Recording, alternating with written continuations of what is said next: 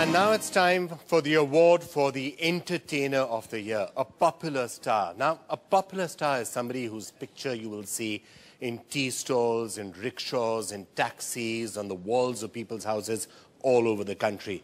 And I can tell you one thing, having traveled fairly extensively in the last 3 to 4 months, I have to say every place that I went, every tea stall had one particular picture up. And that's the picture of our Entertainer of the Year popular star. And I'm going to invite Prithviraj Chauhan to come up on stage and give the award to Katrina Kaif.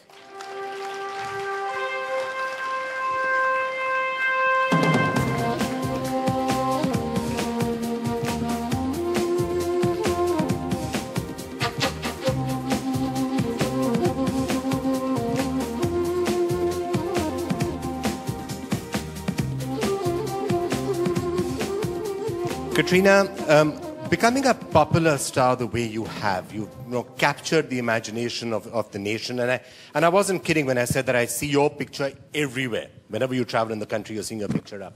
It's particularly difficult in the Mumbai film industry, which is sometimes being called a closed shop, an insular industry, where it's tough for outsiders and people who are not star kids to really come in.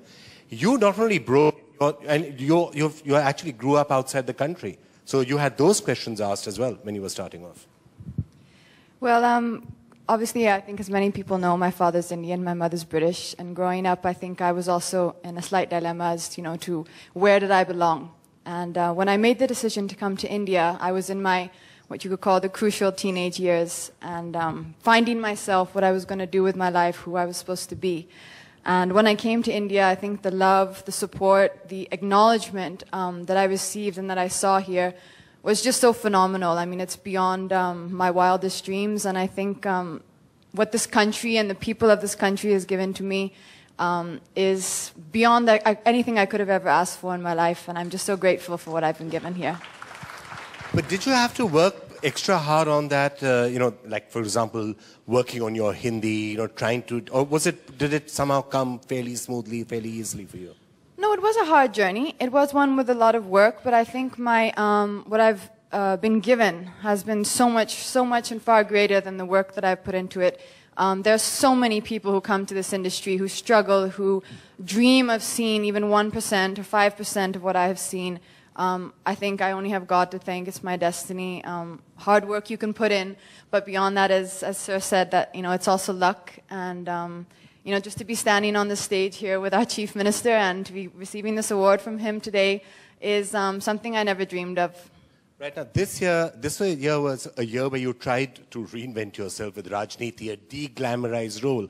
But by the end of the year, what people would probably remember you for was Sheila Ki Jawani, right?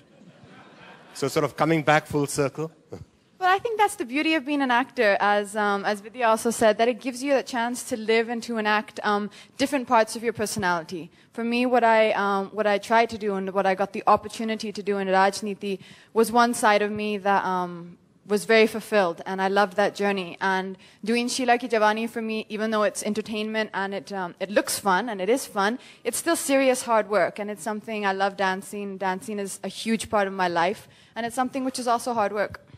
All right. So, John, you have a question for her? Well, I've heard that you did a fabulous job in Rajniti. I haven't seen the film, but my daughter told me that you're wonderful. Would you like to transition to actual politics later when you hang up your boots? Well, I think the only politician who I've actually ever really spent a lot of time with is Sir, as he said. And, maybe I can campaign from Bihar if he allows me. Well, I'm sure he's going to take you up on that, unless you want to quickly try and persuade her that you could spend some time with her as well. Right there in Mumbai, maybe she could campaign for you as well. Well, I'd like her to be brand ambassador for some of our serious problems, so malnutrition or our Dharavi and others. Anytime, sir. I'd be greatly honored. And if I can just say one thing to Farooq Saab, that as he was mentioning to Trisha earlier, that we should go to Hollywood.